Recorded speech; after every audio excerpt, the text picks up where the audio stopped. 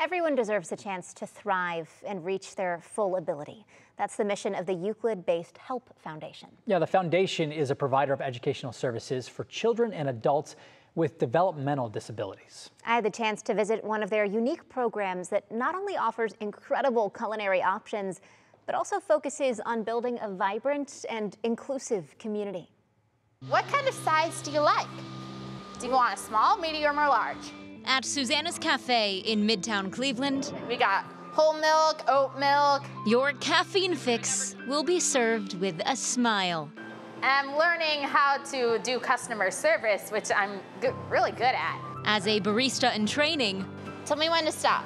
Let's take a look, keep going, and beautiful. Mackenzie is learning all kinds of skills.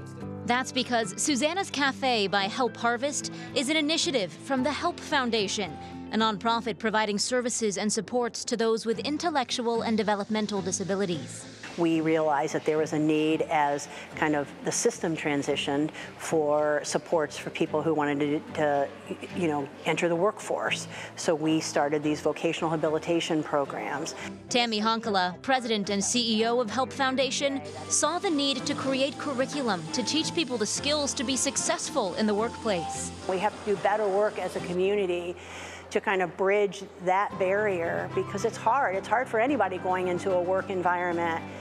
But when you add this other layer of kind of limitations that individuals may have with navigating some of those challenges, that becomes a barrier for them. Susanna's Cafe by Help Harvest is just one part of a three-tiered program aimed at creating pathways to employment, which includes the Help Harvest Greenhouse and Help Harvest Kitchen.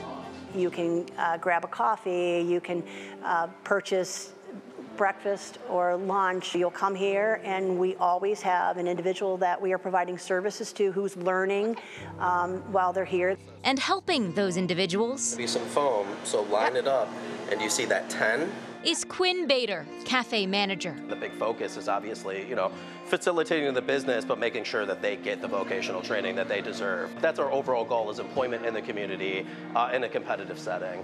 The setting of the cafe itself, inside the Cleveland Foundation building, has been an important part of its impact. The partnership between the two, a natural fit, says Leslie Dunford with the Cleveland Foundation. That aligns so much with what the Cleveland Foundation does, where we want to leave no Clevelander behind. We want to make Cleveland better for everyone who calls this place home. And building a place to feel at home is part of the larger mission here. When you feel like you belong, you want to be here. And that is kind of what everybody says. Like, I had a great day. I had a great day because people made me feel valued and respected and loved, and they appreciated how hard I was working. We add 2 scoops of hot chocolate powder.